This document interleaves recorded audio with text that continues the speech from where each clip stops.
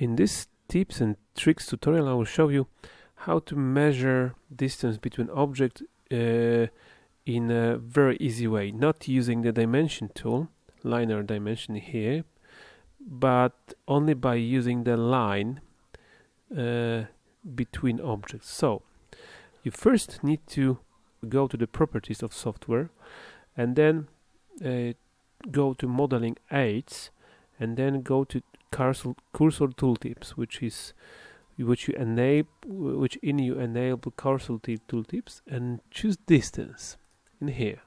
This will help you to show the distance when you extend the just plain polyline.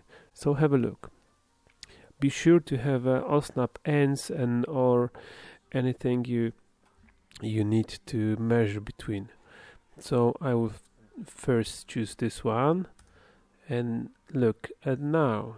You see the dimension is actually extending with your cursor. So now it's this dimension, and you can actually, you don't need to finish the comment, you just need to escape it, and now you know how what's dimension. So have a look. I'll just go and for line choose the certain point, let it be middle, and then let it be end. So it's this one, and you don't have to finish the comment. Of course you can if you need it, but it depends on you. So this is it. Thanks very much.